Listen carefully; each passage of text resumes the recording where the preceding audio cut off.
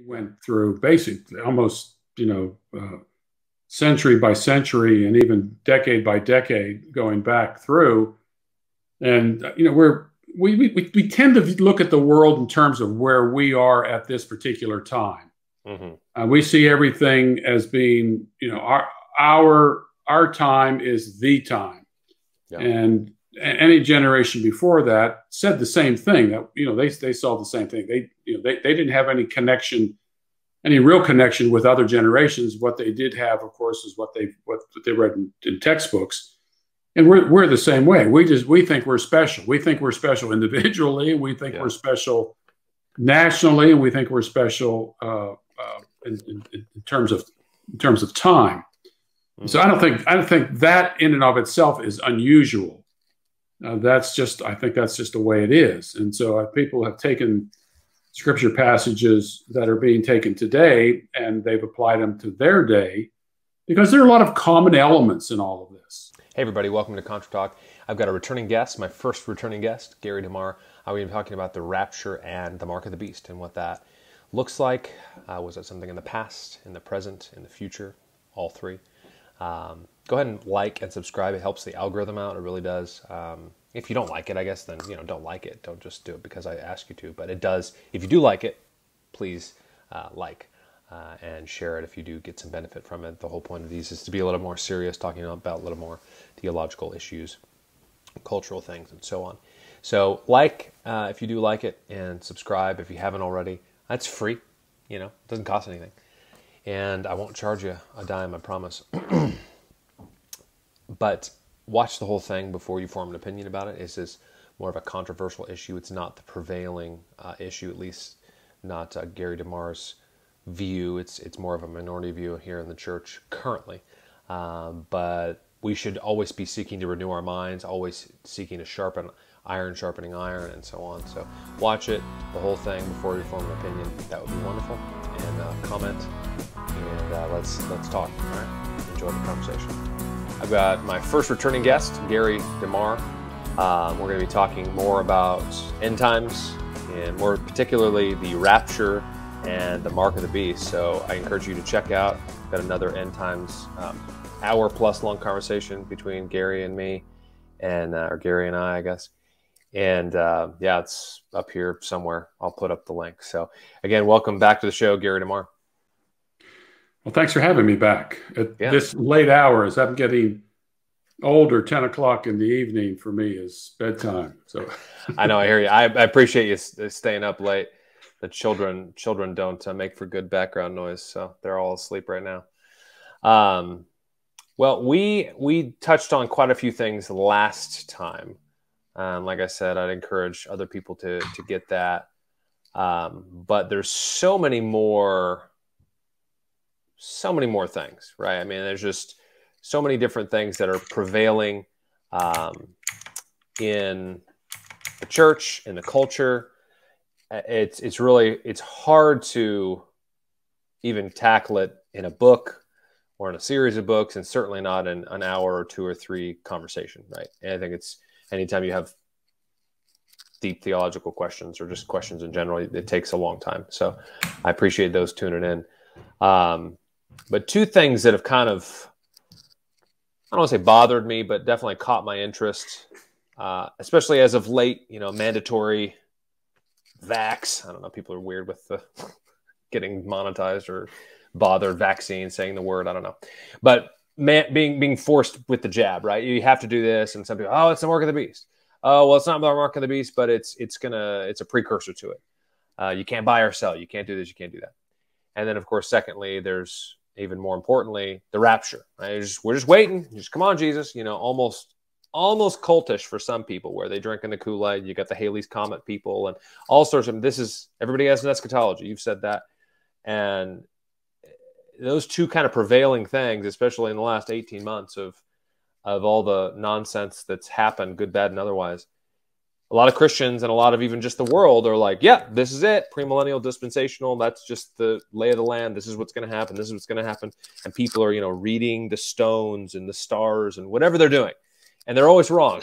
I've heard you say that. And I've heard others say that. It's like, predicting the end times when Jesus is coming back, 100% of the time they've been wrong. for centuries, right? It's not new. Yeah, in fact, we published a book called The Day and the Hour by Francis Gummerlock, and he went through basically almost, century by century and even decade by decade going back through. And, we tend to look at the world in terms of where we are at this particular time. We see everything as being, our time is the time.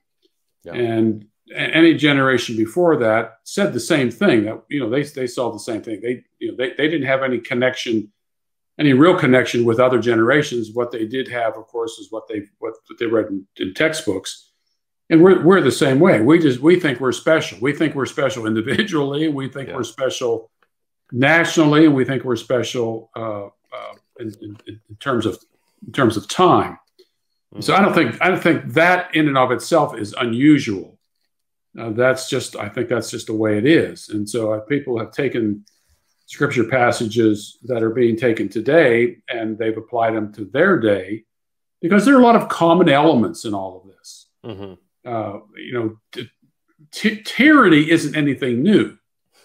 When you go back to the first century and you see the Roman Empire, here you find the last chapter of the book of Acts. Paul is it's kind of a nice prison. He's under house arrest, and we know there was executions. I mean, Stephen was executed, and John, the brother of James, was executed by one of the Herods.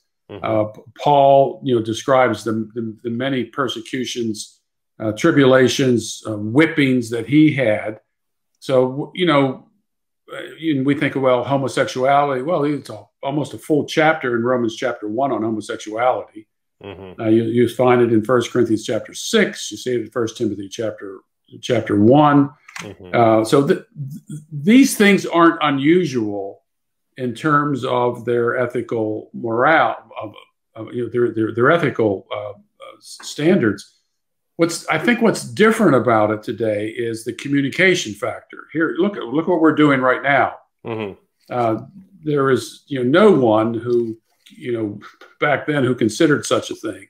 We get news in an instant, and the piling on of news is something that we've never had before. When I was growing up, I was born in 1950. You had 3 TV stations. You had ABC, CBS, and NBC. We couldn't get NBC because we had a poor signal. Those were the days where everything came over the air. So I never saw an episode of Star Trek or Bonanza because they were on NBC. But think about today, what we're doing here and streaming. I mean, it's a brave new world, as Huxley painted it. Now, having said that, just like anything else, it can be used for good and it can be used for evil. What we're doing right now with this technology, no one ever talked about.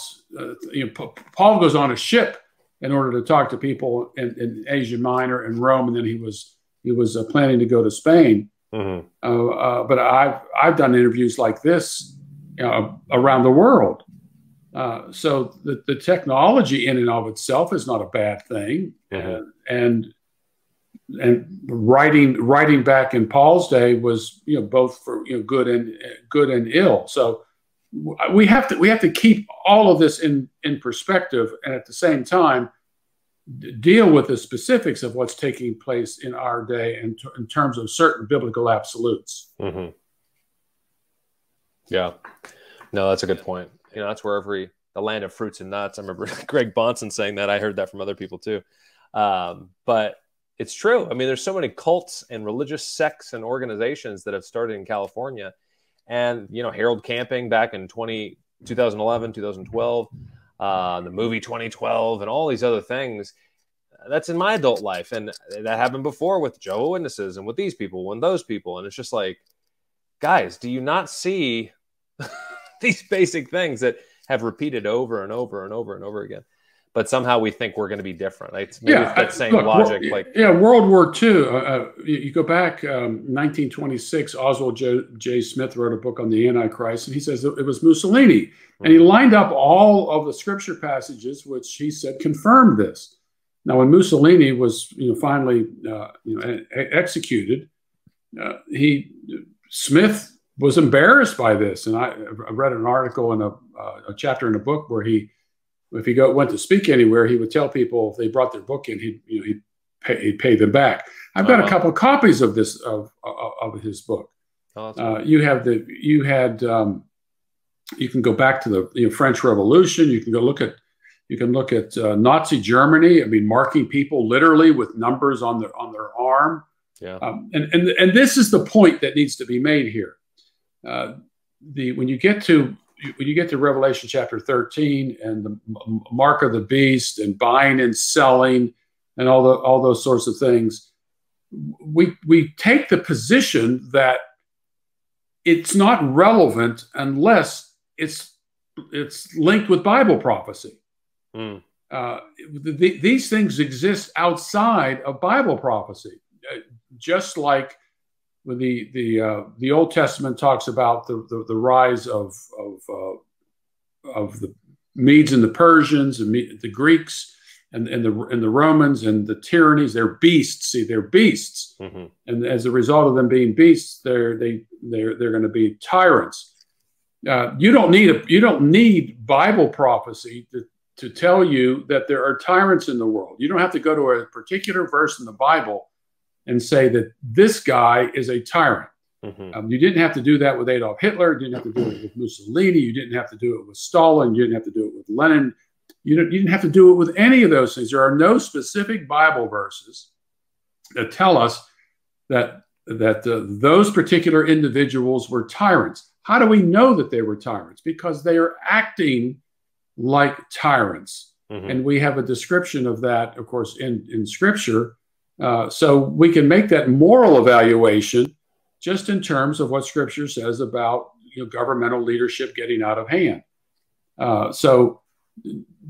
Today with the vaccines, buying and selling, first of all, we have to come up with what is going on in Revelation chapter 13 about buying and selling. And do you need a Bible prophecy to tell you that if a government comes in and says you won't be able to buy or sell unless you do this sort of thing, does that mean you have to have a Bible verse to tell you that?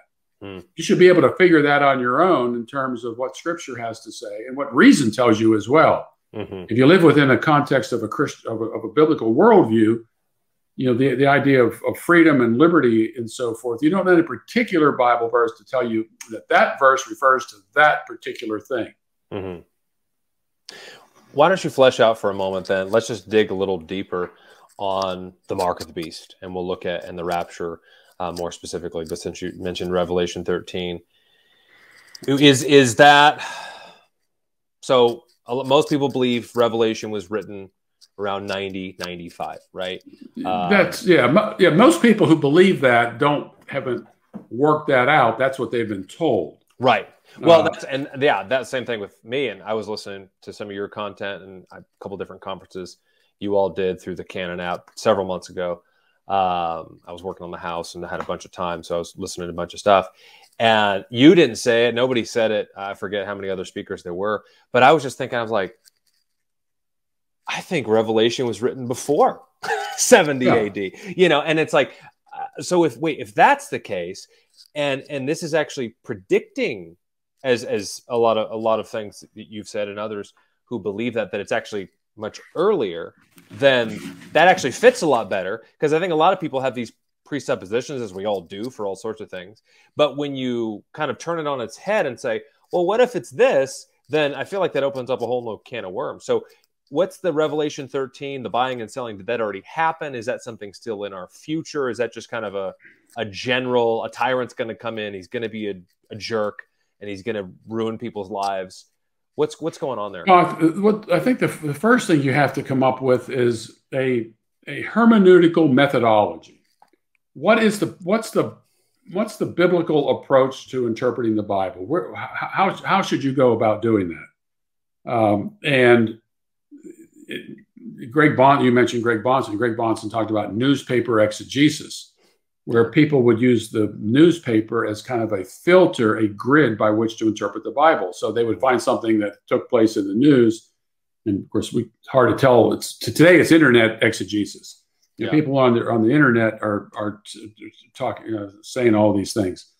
And so what you need to do is let the Bible needs to speak with it for itself. And what you need to do is to compare Scripture with Scripture. And so let's just look at the book of Revelation, for example. Yes, the dating is important, even though a late date wouldn't exclude its principial approach, because an idealist doesn't need a particular time in which the book of Revelation was written, because the book of Revelation is all about certain ideas that are applicable in principle. Okay. Now, but all scripture's like that. Just because a prophecy has been fulfilled doesn't mean it doesn't have any application anymore. Right. Now, that's just ridiculous. So the early dating of the book of Revelation comes down to a couple of things. The book of Revelation begins with the very first verse talks about how these things are, soon to come to pass. Right. And verse 3 of chapter 1 says the time is near. Now, what people do say, oh yeah, but with God, time is nebulous. It's not very specific. That's just nonsense. Mm-hmm. If you and I've done this already, and others can do it too. Look up every use of the Greek words translated near and shortly and quickly and at hand in Scripture, and see how they are used throughout the Bible. Well, since we're dealing with Greek, so throughout the New Testament. So you can't go to a passage in Revelation 1:3 where it says the time is near and say there near means, well, it just means that whenever something is going to happen, it will happen. And if you go to other places in Scripture where that word is used, you could never apply that interpretation to it. So you can't have 100 places where near means near in terms of time or place. And then in a couple of places, because it deals with prophecy, it doesn't mean that. Mm-hmm. And they'll go to 2 Peter chapter 3, verse 8, or about with the Lord, a day is 1,000 years, and 1,000 years is a day. And see, there you go, right there. See, so you can take near, and it can be 1,000 years. That's not what it says. It doesn't say. It's not right. The way you do this, because which would mean anytime you see the word 1,000 or a day, you can make it say anything. Yeah. Well, people do that with the beginning too. They'll trash Genesis when they do that all the time. Oh, yes. Maybe it's billions of years, and you're like, no. But okay. So, anyway, but the number 1,000 is a symbolic number, but near is not a symbolic number. Right. We have cases in the Bible where 1,000 is a symbolic number. One day with the Lord is better. One day in the court of the Lord is better than 1,000 days anywhere else. Yeah. Oh, so if I have a 1,001 days, that's better than one day in the court of the Lord. Or God owns the cattle on 1,000 hills. Well, maybe there are more than 1,000 hills, so God doesn't own those cattle. So the number 1,000 is a symbolic number. How do we know that? It's used in the Bible that way. But near and shortly and quickly in this generation, where Jesus says in Matthew 24:34, this generation will not pass away until all these things take place. Those things are not used symbolically. They are used in what someone might say is literally. So the events described in the book of Revelation are said to be near. So, and then John says that he is a fellow partner in the tribulation. So this tribulation was going on during John's day, and he says he's a fellow partaker in it. So that gives you some indication of what's going on. Then you have 7 individual churches that were in existence at that particular period of time. And see, again, to get around this, they say, oh, but those 7 churches represent 7 ages. Right. And we're in the Laodicean age.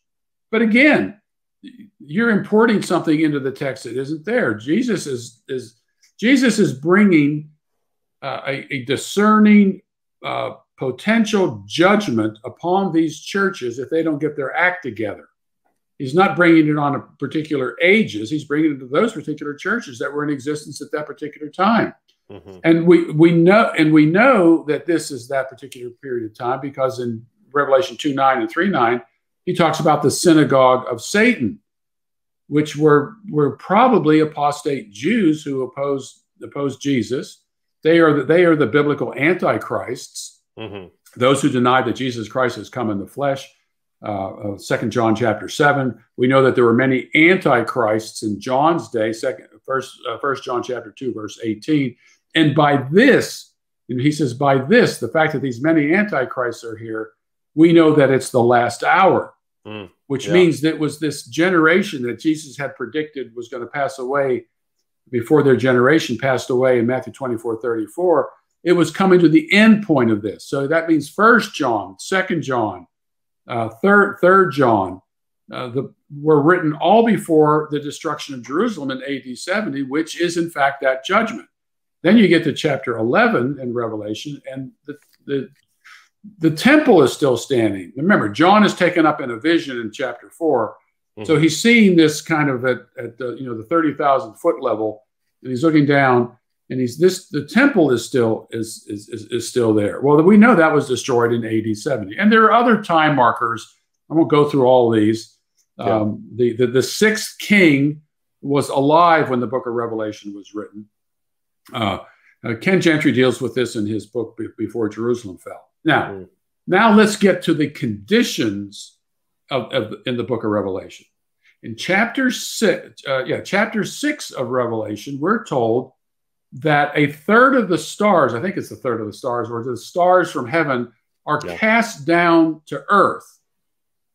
Okay, so that means in the 6th chapter, the stars are thrown down to earth, and in the 12th chapter, the dragon with the sweep of his tail throws down a third of the stars to earth.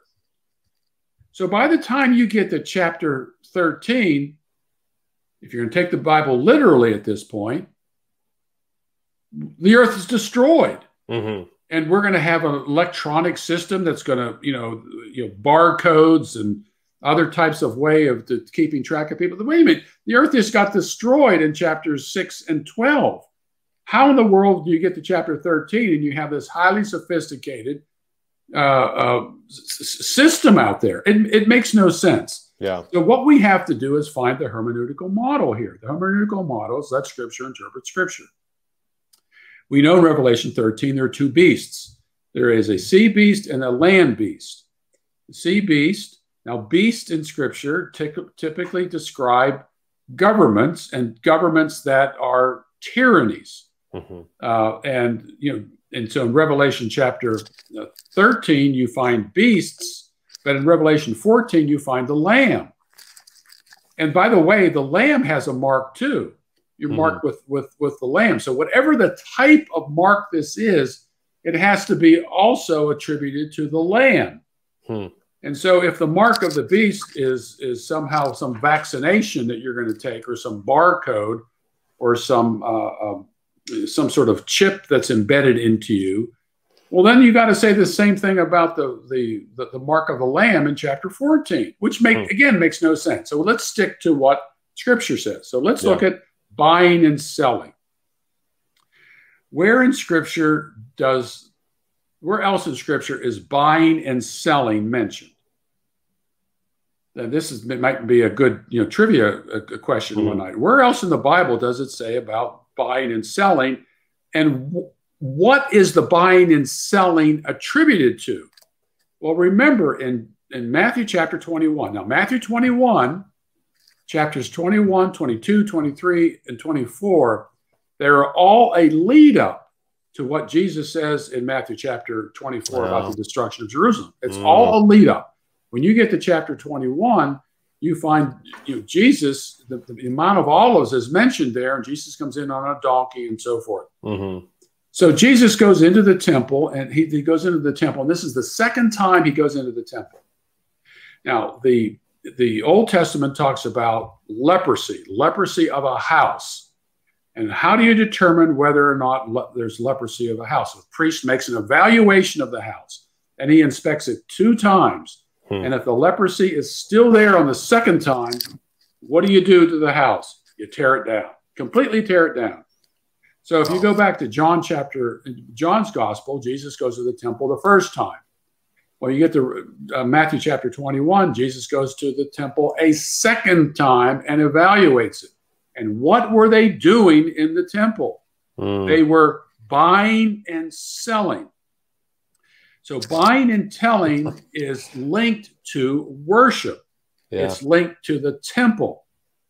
And in order for you to get into the temple, you had to go through these money changers, and they gave you access. So you get to Revelation chapter 3, and buying and selling there is identified with worship. It's not dealing with commerce in the usual sense. It's dealing with the issue of worship, because the whole book of Revelation is about worship. It's all about worship. Who are you going to worship? Who's in charge? Who are you going to worship? It was the same thing in the gospel. It isn't anything different. So I think Revelation 13, what you see here is Rome, the sea beast, and Israel, the land beast, and the leadership of those two going up against the church. This is kind of the end point of what's going to happen lead up to the destruction of Jerusalem in AD 70. Now, remember that when Jesus was crucified, the leadership, the Jewish leadership, cast a curse upon themselves. Let this be upon us and our children. That's right. For doing this. See, this makes much more sense. It makes better sense than trying to fit this into a modern day, technological system. If you stick with what Scripture has to say about these issues, it makes much more sense. It's not as jazzy, right?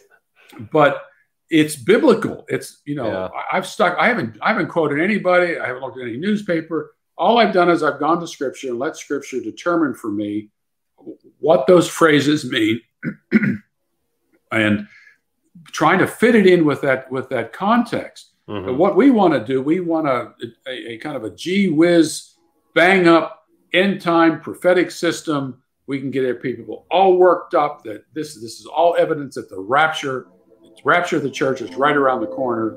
Right. And that's, it's to me, it makes a mockery of the Bible. Yeah, no, I mean, it really does. And I think it's more and more recently, especially, but just I think probably my whole Christian life, the last decade or so, I just so often people, whether it's a cult that just like, yeah, this guy said he's Jesus, so I'm going to go with him. And you're like, hold on. Have you read your Bible lately? Like, or just believing just the most random and off the cuff weird thing. Like, yeah, I guess we can do this in church. It's like, did you even cite any scripture of like why we're now doing this and not that? Like people just don't know their Bibles at all. I mean, and I would be one of them. I mean, I every time I read, I'm just like, man, I need to read this more. And it's just, if you have the attitude of, I'm good, I've read the Bible, that's the wrong attitude to have. I mean, I've heard you say it, and you just said it now, like take what is being familiar with the culture of who's writing, and then you need to, like you just said, let the Bible interpret the Bible. It's so quote unquote, it's so profound, but it's so basic, right? Yeah, the thing is, the Bible was written to a particular group of people at a particular period of time. It doesn't mean it doesn't have any application to us today. Yeah, but it's a story that's being told about that time. I was just today, my Eric Rauch, he and I do a podcast together, and he showed me a video of a woman. I guess she was at some Christian conference, and she was talking about Monster energy drinks. Oh yeah, and I don't know if you've ever seen a Monster energy drink with the 3 claw marks on it. Yeah, is it a Hebrew or something? And well, yes, the sixth letter of the Hebrew alphabet is Vav. And so those claws look like a Vav. Okay. So, but here's somebody who is really unfamiliar with the Bible.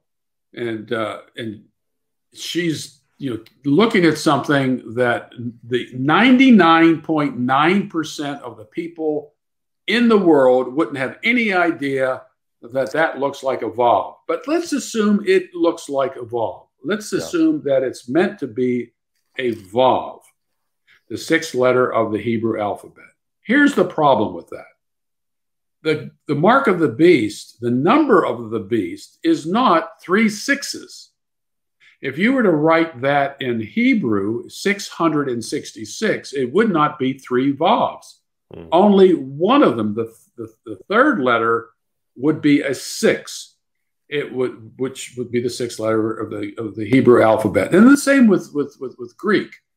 The Greek letters were used for numbers. Hebrew letters are used for numbers. And so that's not 666, which, by the way, is the number of the beast. It is 666.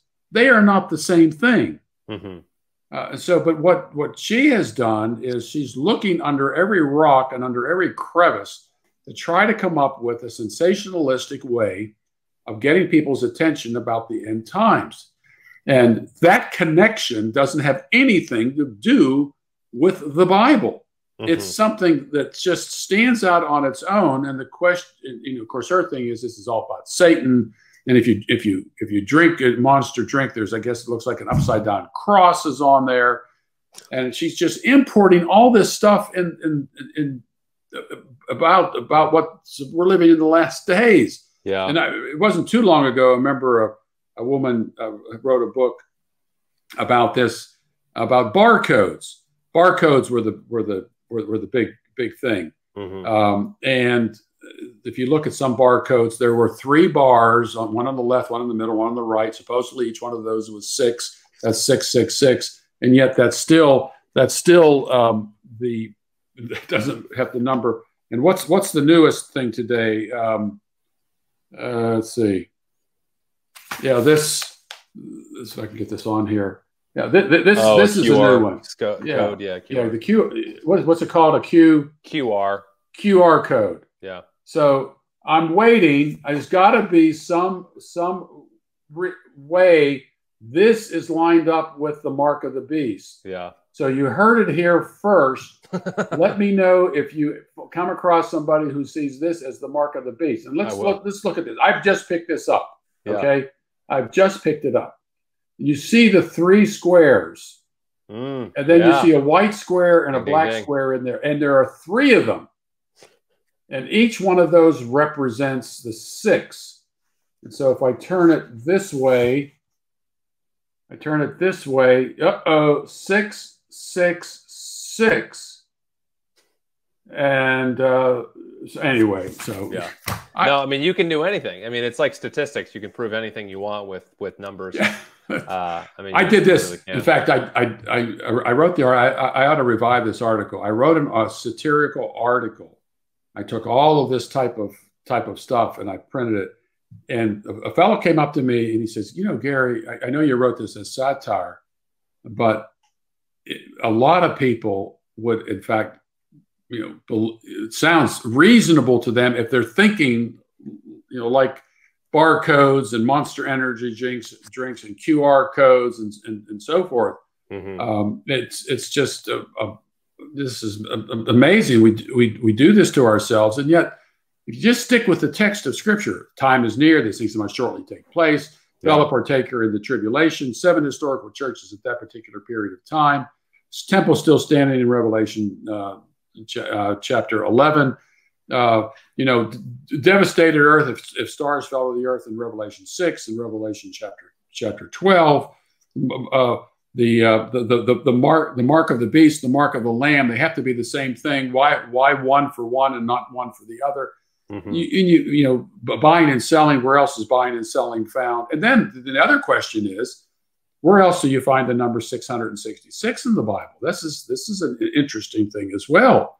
And again, this one is not unique to me. I didn't come up with this. I've got a good friend who's a literary genius when it comes to literature, and the Bible is in fact literature.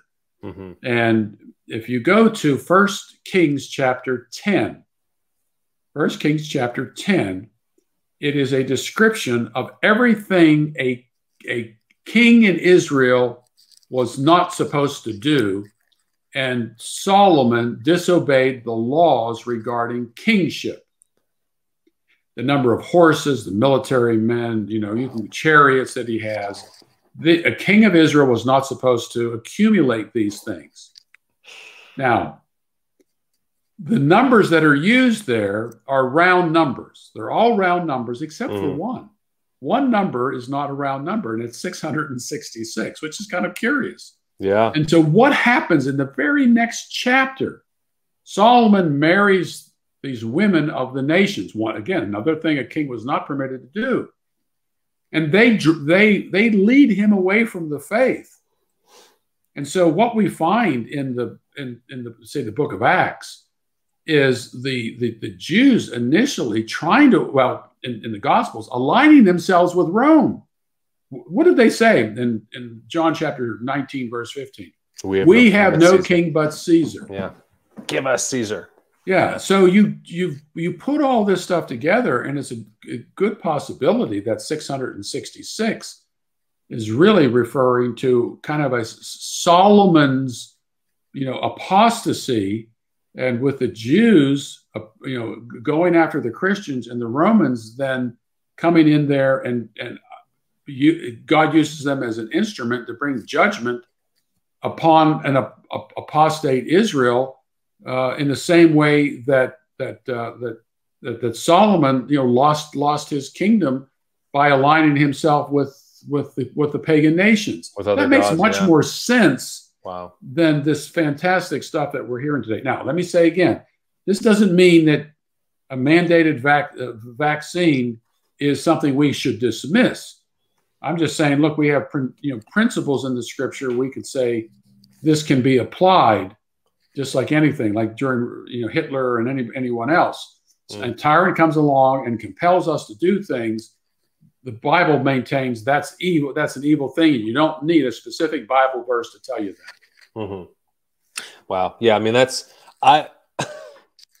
crazy. I mean, I don't know. I feel like that's more sensational and like revealing, but I guess it's like the high that, I mean, you're not blown away by it because you now know it, but I've never seen that 666 as far as, I mean, Solomon got 666 talents of gold yearly, it said, which is a lot of gold. Yeah, it's a lot of gold. Next year, the next chapter, he's turning to other gods, and it says other women and lead him astray, which is why, Israel going into the promised land, don't do this because you're going to follow their gods.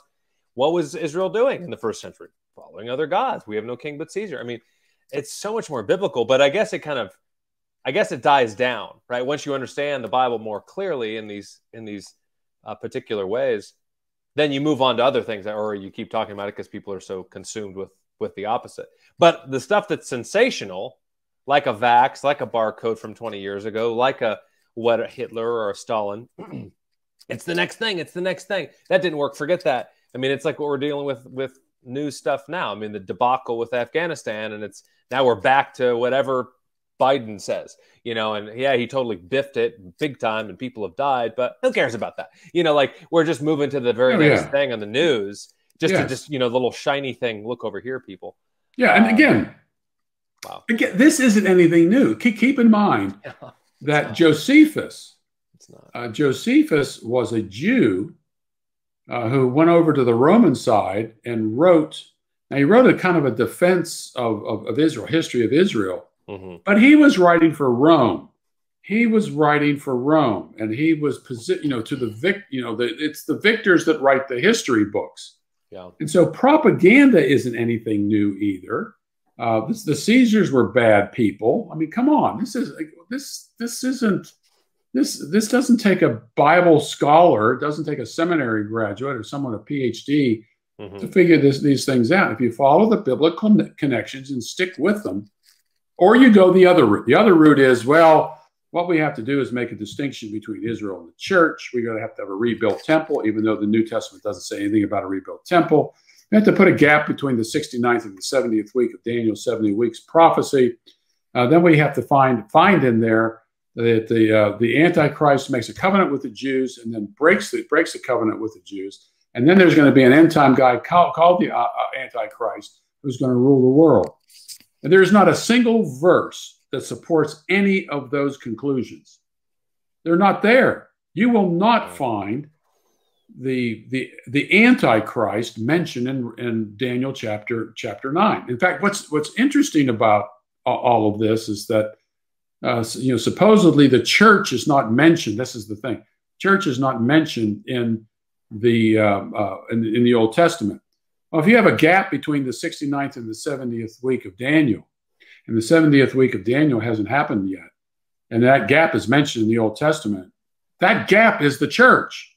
Mm-hmm. So the very thing that dispensationalists say is not found in the Old Testament, it's there. It's the time between the 69th and the 70th week.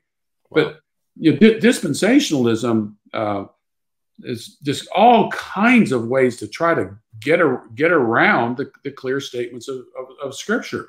Mm-hmm. But David Jeremiah, who's a pastor, I don't know if he's in Tennessee or not. So someone accused me of being preoccupied with eschatology, and so I went online to find David Jeremiah, and he's got like 10 books on Bible prophecy, and each one is more sensational than the next one. Yeah, and everything that he's saying about Bible prophecy, people have said before, just in different ways and in different people. I have a library full of all these sensationalistic books. I mean, the big book of the 1970s was Hal Lindsey's Late Great Planet Earth. Yeah, I have a copy of that. Yeah, now think about it. I read it, but yeah, that book was written more than 50 years ago. Mm. That means if someone's listening to this is 50 years old, you were a year old. You were a year old. You had no conception of what anything was going on. So 50 years ago, and Hal Lindsey, he didn't come right out and say, Jesus is going to return before 1988, but he wouldn't have sold that book if he hadn't made this kind of prediction where he maintained, because Israel became a nation again in 1948. This generation will not pass away until all these things take place. A generation is 40 years. You add 40 to 1948, you get 1988. And people were, during the 1980s, Chuck Smith. Chuck Smith was another one who followed the same scheme. Mm-hmm. But Lindsey's book was written 51 years ago. And here we have prophecy writers today doing the same thing that Hal Lindsey did 50 years ago. Wow. And then there were those going all the way back through history who did the same thing with the same Bible verses. But I know today's different. Everything is moving in this particular direction. Now, what we see today, I think what we're really seeing today is the outworking of unbelieving worldviews. And as the outworking of these unbelieving worldviews, they become more and more consistent with themselves. Mm. And it's forcing us to choose sides. And it was the same thing in the book of Acts. Essentially, what you find in the preaching in the book of Acts was choose a side. Mm-hmm. And what's happening today, people are being forced to choose a side. Now, not enough people may choose the right side. Mm-hmm. Doesn't mean the rapture's around the corner, because during Nazi Germany, people chose the wrong side. During the Russian Revolution, they chose the wrong side. During the French Revolution, they chose the wrong side. Mm. It doesn't mean that it's an eschatological event. It means that we're going to go through a heck of a problem if we don't fix this. But Christians are so preoccupied and think they're going to be raptured out of here that they just see this as a prophetic inevitability, and they're not interested in trying to change things because they say these things can't be changed. Yeah. Flesh that out a little bit then. So Mark of the Beast, I think that's really good. Thank you for that. But the rapture, right? I mean, again, I remember I was working, I think I mentioned it before somewhere. And me and another Christian girl, we were at a restaurant. This was 2011. And it was Harold Camping, Family Radio. Yeah. You probably know him and all that. And several people were like, well, we know if, Gianna and Richard are gone, that it happened, and like tongue in cheek. And it's like, part of me in the back of my mind's like, well, but yeah, I don't know. But why are we still? I mean, if you're Christians, and if they're gone and you're a Christian, why are you still there? Right. Well, they were saying if we vanished, then it happened, quote unquote. Yeah. So that Harold Camping was right. Now, of course, it didn't happen and everything else, but flesh out a little bit so we see the rapture in, what is it, 2 Thessalonians 4. That's the rapture text, right? First Thessalonians 4. First Thessalonians 4, 13 through 18. And where, I mean, how is that? The church has always believed that? Is that? No. Okay. Here, look. The reason the doctrine of the rapture got started is because dispensationalists claimed that God was dealing with Israel, and because Israel rejected Jesus as the promised Messiah, the prophecy clock stopped. That means Daniel's 70 weeks stopped at the 483rd year. And then now God was going to deal with a new group of people called the church. And then that God would then start dealing with Israel again.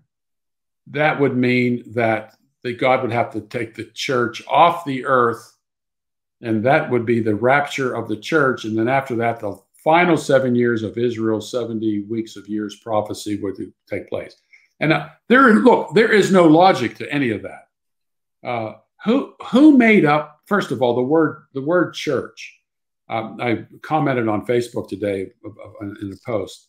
If William Tyndale's translation of the Greek word ecclesia had been followed by the translators of the King James Bible, we never would have had dispensationalism. Wow. Because the Greek word ecclesia isn't a new word in the New Testament. The Hebrew Old Testament was translated into Greek years before Jesus appears on earth. And the Hebrew word kahal, which is congregation or assembly, is translated in Greek as ecclesia. And if you were to pick up a Hebrew Bible, which I have one, you pick up a Hebrew Bible and look up the places where the Greek word ecclesia is used, Mathew 18, throughout the New Testament, Acts chapter 5, verse 11, you'll see that it's translated as kahal. So the Greek word ecclesia is not a special word at all. It simply means congregation or assembly. In fact, in Acts chapter 7, verse 38, Stephen, in his speech, talks about the ecclesia in the wilderness. But wait a minute. The church, the ecclesia, was never mentioned, wasn't supposed to be in the Old Covenant. But Stephen calls the Jews in the wilderness the ecclesia. You'll find the same thing in Psalm chapter 2, verse 12. So this is a made up argument that God created this new group of people called the ecclesia, the church, and he postponed the Daniel's prophecy, for so far close to 2,000 years. For what? For what reason? What's the reason for this? So he can take the church off the earth, so he can deal with Israel again. Okay, so he's going to deal with Israel again. Well, according to the dispensationalists, 2/3 of the Jews are going to be slaughtered during this 7-year period. Again, it doesn't make any sense at all. So who made up the ecclesia in the book of Acts? Who were they? They were Jews.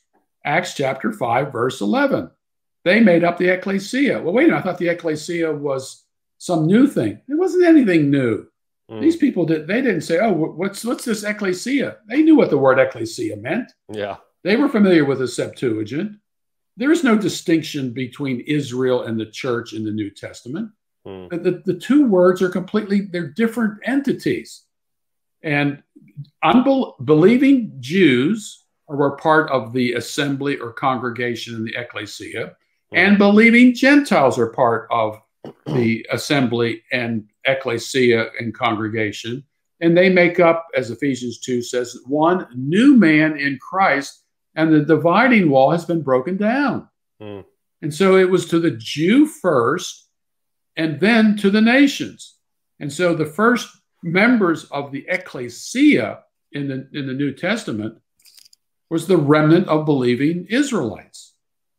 So the whole system is rotten from bottom to top. Every foundation stone is broken up. So what's going on in First Thessalonians chapter 4? They say that's the rapture of the church. Right. Read it. It doesn't say anything about the rapture of the church. It doesn't say anything about a tribulation period. It doesn't say anything about an antichrist. It doesn't say anything about a 7-year period.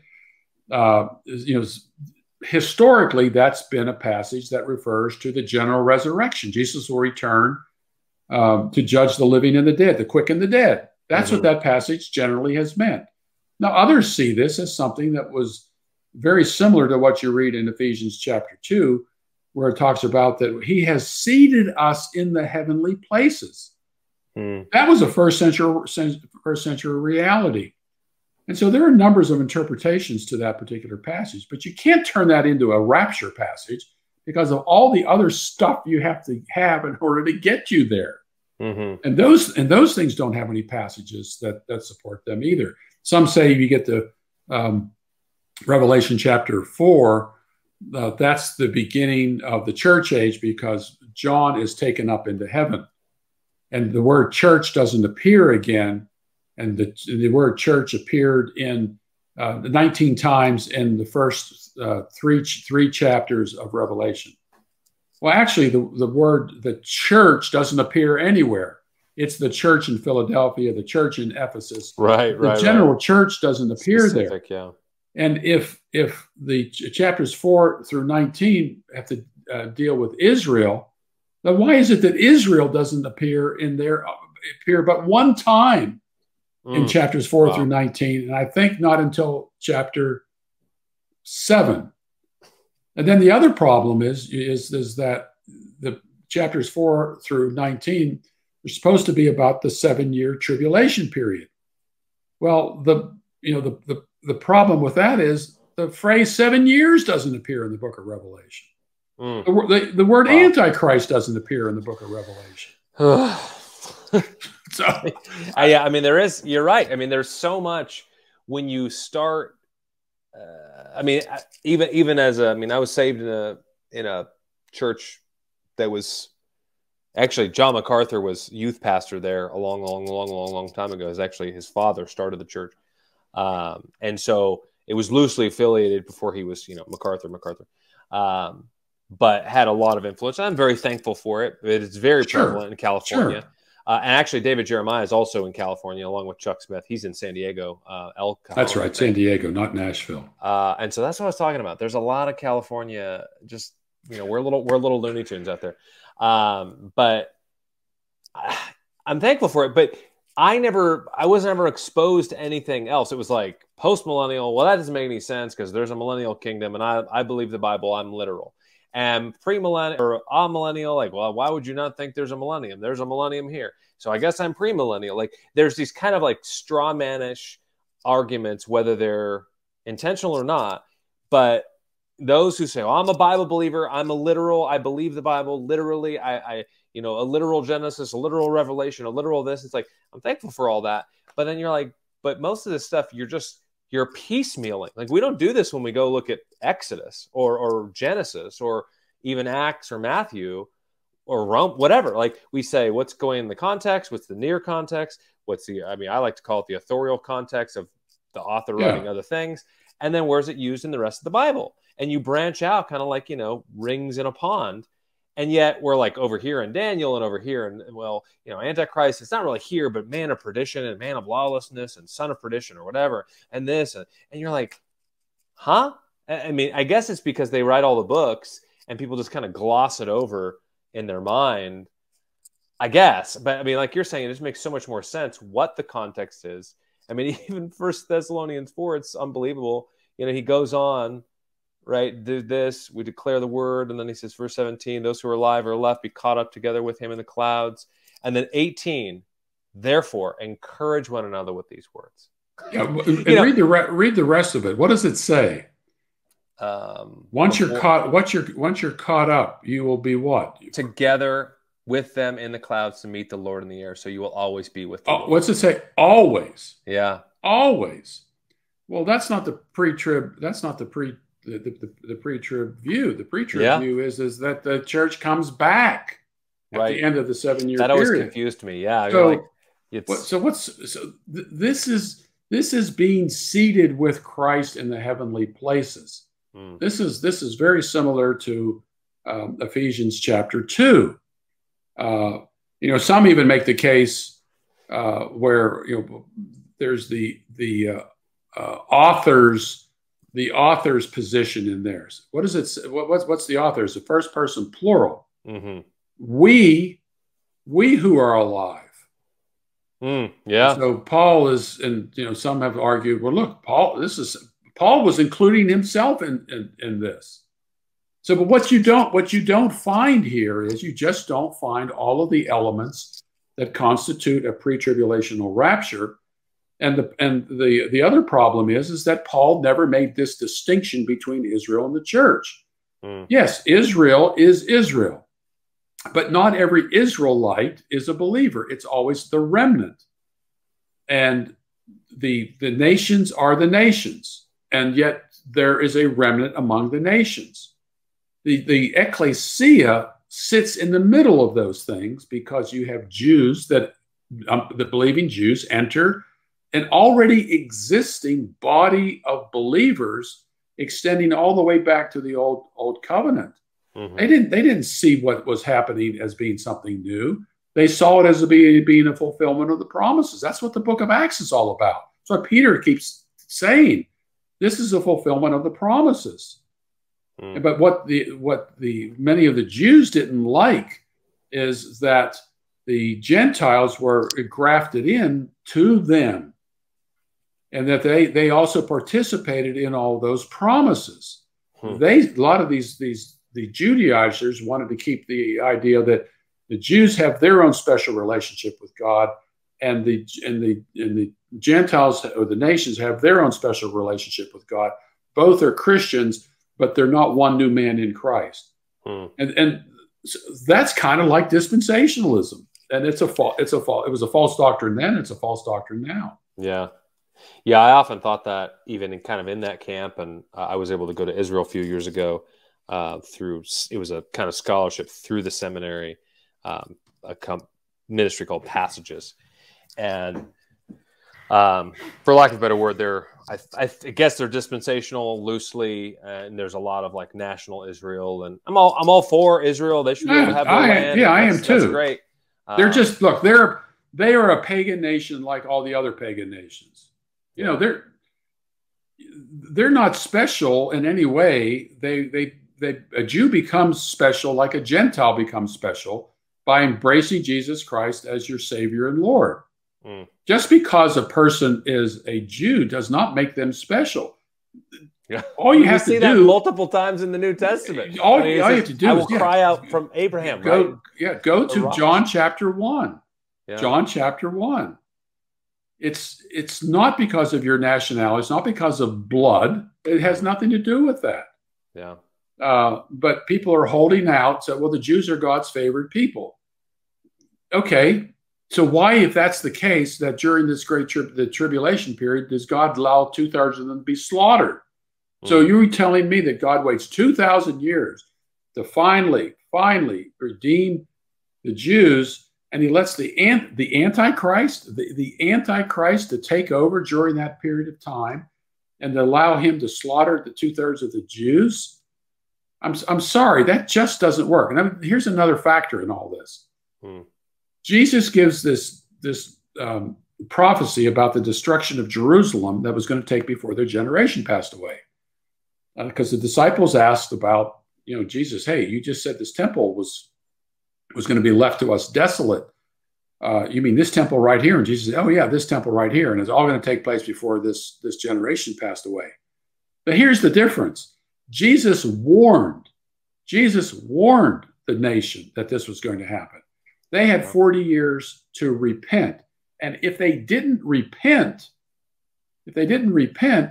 they could leave the city on foot and escape it.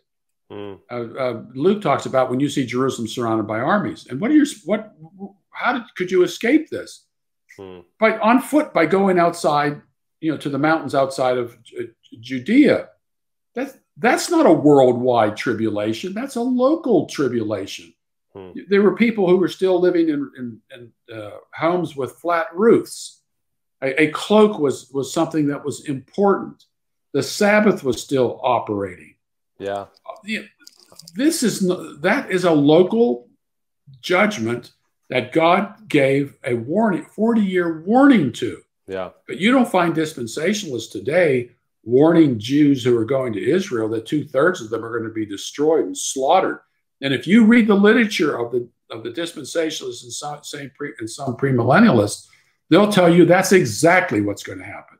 Wow. And yet, why aren't they warning these Jews? If we're living in the last days, why aren't they warning the Jews to get out of Israel? Yeah. Wow. That's yikes. That's true. Yeah, yikes. Yikes is the yikes is the proper word. Yes. Wow. Well, that's good. I mean, is there any other place that a rapture is mentioned or hinted at? Probably John 14, but again, if it talks about that I go to prepare a place for you, and I will come again and receive you to myself. That could mean when you die, I'm going to come to you and receive you to myself. To claim that that's the rapture doesn't make sense, because that's not something that just happens at one point in time. It happens throughout history. So we have the Revelation chapter 4, 1 Thessalonians chapter 4, but all the elements necessary for this to take place, you will not find those verses standing on their own. I'll give you here's an example. One of the big things about Daniel chapter 9, verses 24 through 27, that there's a gap between the 69th and the 70th week. But what leads to this secondary prophecy? What is Daniel doing? He's reading the scroll of Jeremiah. And he's being reminded that we were supposed to be in captivity for 70 years. And let's assume that they get down to the 69th year, they finally did the calculations, and people say one more year and we're going to go back to the land. And then the 70th year comes and nothing happens. So we must have miscalculated. Maybe it's one more year. So there's another year goes by. And then finally, someone says, well, look, we need to get one of these prophets around here to find out what's going on here, because God said 70 years. And God said, oh, I didn't tell you this specifically, but I put a gap between the 69th and 70th year of the captivity. And I'm not counting the gap, the time of the gap. I'm only counting the 69 years you were in, and I'm only going to count the one more year that when I finally decide to bring you back to the land. I'm not going to count I'm not going to count the years in between. So tell me why, when God said 70 weeks of years, in 1 through 7 are consecutive, and you don't find any other place in the Bible where God gives a specific number, that there is a gap in that number.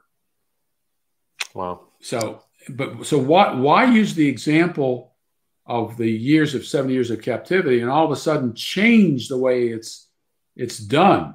Yeah. There isn't a gap between, let's see, it's how's it go? I think it goes, the first, it talks about the first 7 years, the first 49 years, but there's no gap between the 7th year and the 8th year. So why would there be a gap between the 69th and the 70th year? I just think the 70th week of years, the 70th year, is that the first 3.5 years of that is Jesus's ministry. So Jesus's ministry is the first 3.5 years of the 70th week of years, 7 years. And the next 3.5 years, the gospel goes to the Gentile. It continues to go to the Jews. And the promises all made to Israel are all gone. They're done. They're over with. That's the end of the 70 weeks. That's it. And now what we're going to see is the dismantling of the old covenant that the writer of the Hebrews says is in the process of passing away. Hebrews chapter 8, verse 13. Yeah. This all makes sense. And you don't need a book, a dictionary, a Bible commentary to do any of this. You don't need some preacher. You don't need me to tell you this. You just need to just look at the Bible and take it at face value. And by the way, people who say they interpret the Bible literally, they're interpreting the book of Revelation literally. That's what I'm doing. No, you're not.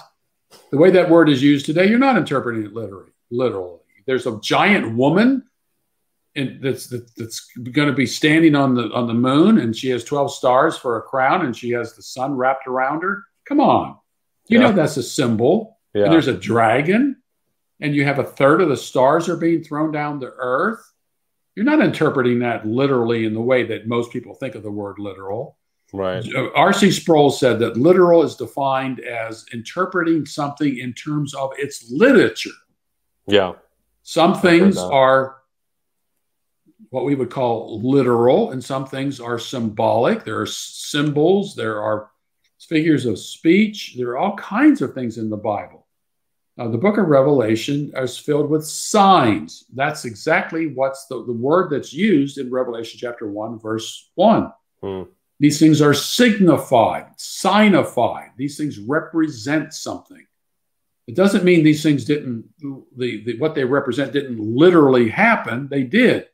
But those things that literally happened are symbolized in a way to give a picture of what is coming in terms of God's judgment upon Old Covenant Israel that ended with the destruction of Jerusalem in AD 70. Wow.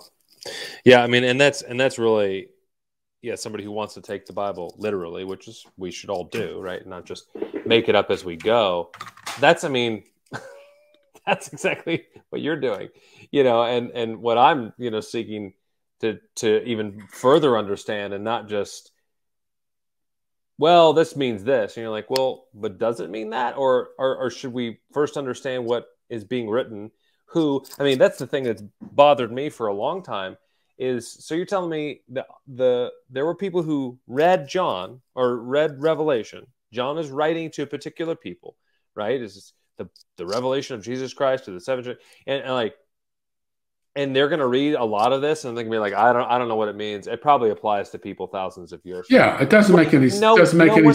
Yeah, it was passed. It was passed around to the seven churches. Yeah, and they weren't all reading it thinking, this doesn't apply to us. You guys don't have to worry about it. It's in the future. Well, the fact that there are seven churches mentioned there specifically, they knew it applied to them. Yeah, that's the thing. Ages. Yeah, and what you find in like 1 Corinthians chapter 10, Paul was saying to the Corinthians, you better avoid Israel's mistakes. Because the same thing is going to happen to you, and this is just the same thing in Romans chapter 11. Hey, don't think you're hot stuff because some branches have been broken off and other branches have been added. If God was willing to break off those branches, He can break you off too, and that's what the seven churches. And the same thing happening today. But so anyway.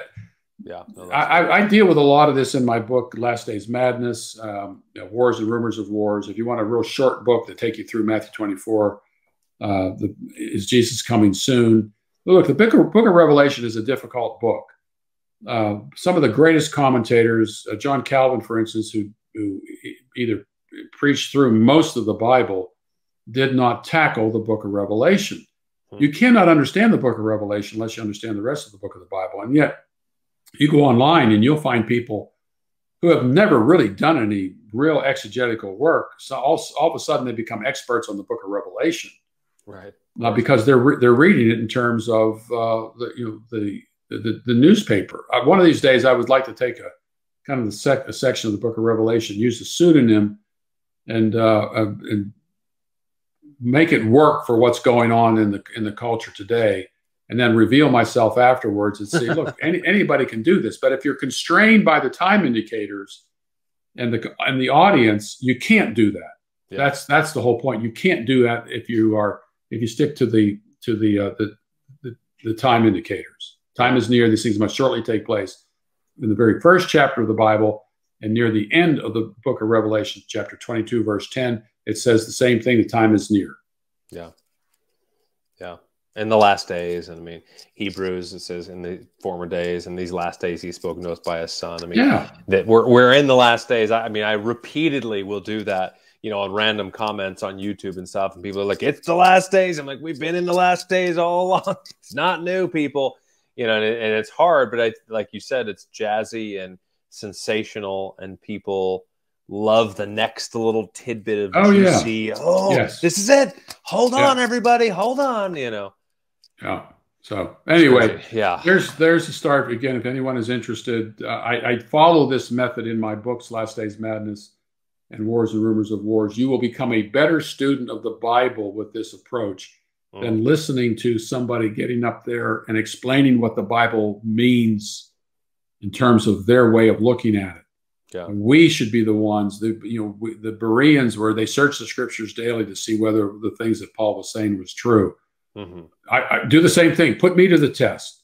Same way. Go to scripture. I said there's no verse in the New Testament that says the temple is going to be rebuilt. Try to find a verse that says it. Look, even those people who claim the temple is going to be rebuilt admit there's no verse in the New Testament that says that.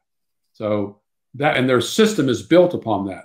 And there's no verse in the Bible that says that the church is going to be taken off the earth either before, during, or after a 7-year period. There's no verse that specifically says that. There's no verse in the Bible that says that Jesus is going to reign on the earth for 1,000 years. You will not find that in the book of Revelation, Revelation chapter 20. Mm-hmm. In fact, Revelation chapter 20, the all-millennialists are correct. Revelation chapter 20 does not describe what we think is a millennium. Peace and prosperity and so forth and so on. It doesn't that's not in there. You have to build that case from somewhere else. So anyway. Wow. Such a good conversation. Well, I appreciate you, Gary. Again, thank you again. I know it's a little later where you're at, but I'm 11:30, past my bedtime. Well, I appreciate you taking the time. And we'll probably have to, if I can coax you into doing it again, maybe at an earlier time like we did last time. So anyway, have a good night. All right. Thanks. Sounds good. Thank you. See ya. Bye-bye. Bye. All right, everybody. That was wonderful. Go ahead and like and subscribe. I really appreciate it. Great conversation with Gary DeMar. Go ahead and like his content. He's got a Blogcast where it's just audio on YouTube. He's also got a podcast on just kind of daily worldview stuff on Apple iTunes, or what is it, Apple Music now? I don't know whatever it's called. And I think Spotify and a few other places as well.